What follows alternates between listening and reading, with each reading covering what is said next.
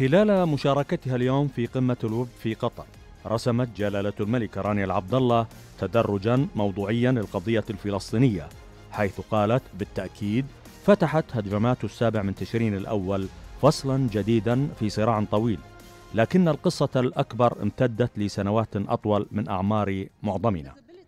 75 عاما لم ينعم الفلسطينيون خلالها يوما بالسلام. For too long, Palestinians have been dehumanized and discredited, turned into a people unto whom anything can be done without consequence.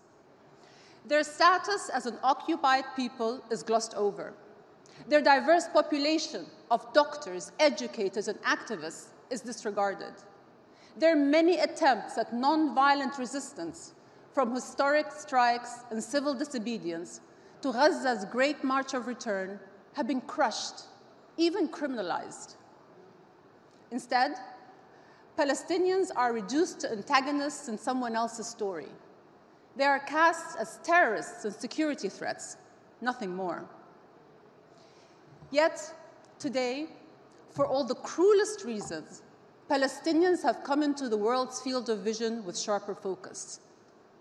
And 3/4 of a century since the Palestinian-Israeli conflict began, millions around the world are getting their first glimpse at what it means to be a Palestinian today. وخلال حديثها سلطت جلالة الملكة رانيا الضوء على الدور الذي لعبه الإعلام الاجتماعي في السماح للفلسطينيين من مشاركة قصصهم مع العالم. This is at once a tragic and a transformational moment for the people of Palestine. Just as their lives are crumbling around them, people everywhere are connecting with them.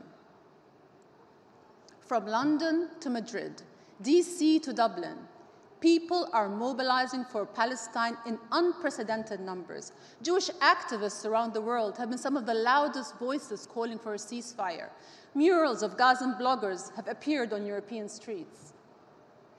This new generation of citizen journalists is being credited with humanizing the people of Gaza. The tragedy is, Palestinians have been human all along. It had just been simpler to believe otherwise. وشددت جلالته على الحاجة لوقف لإطلاق النار، ووقف للدمار، ووقف للنزوح، ووقف للحرمان المتعمد. وقالت جلالة الملكة رانيا يجب على هذه الحرب أن تنتهي الآن. العرقلة المتعمدة لدخول المساعدات يجب أن تنتهي.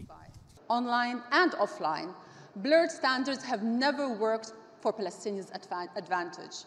Just look at global benchmarks of human rights, international law, universal values of equality and justice. Some of our most basic principles are being rewritten in real time to rationalize an irrational level of violence.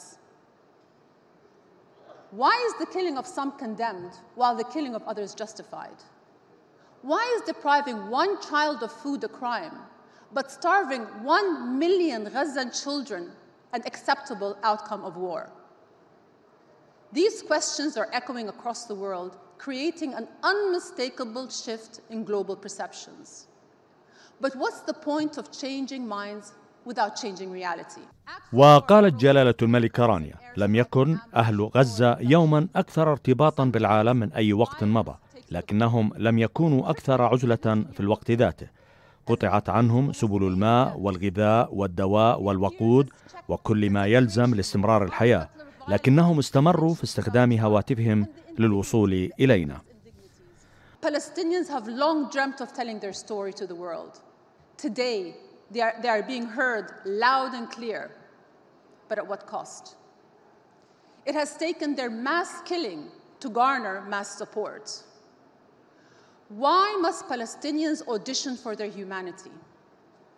Why must some fight tooth and nail for compassion while others are given it freely? What does it matter if millions of people believe you have been wronged if the injustice continues? وأكد جلالة الملكة رانيا علينا أن نصر على عالم حيث السلام والكرامة والحرية هي حقوق بلا منازع لأجلكم ولأجلنا ولأجل شعب فلسطين، لأن قصتهم هي جزء من قصتنا، وفي وقوفنا معهم نقف مع أنفسنا أيضا. When we fail to stand up for what is right, we sign off on all that is wrong. Palestinian solidarity cannot become a passing trend.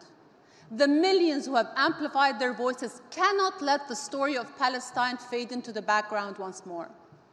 Each voice sends forth a ripple of possibility. Together, they can create a new reality for the people of Palestine. Public pressure can rewrite the future. Collective action has compelled leaders to take steps once thought impossible, to abolish slavery, to end apartheid, to take down walls. But make no mistake, there is nothing more powerful than an informed, indignant global community calling for an end to a great injustice. وتعد قمة الويب قطر الحدث الافتتاحي لقمة الويب العالمية في الشرق الأوسط، والتي تدير عددا من الأحداث التكنولوجية في العالم. ويجمع المؤتمر الذي يستمر ل4 أيام 1000 شركة ناشئة من 80 دولة من بينها الأردن، وتستقطب القمة نحو 12,000 مشارك من أكثر من 120 دولة. أحمد زمجنة، التلفزيون الأردني.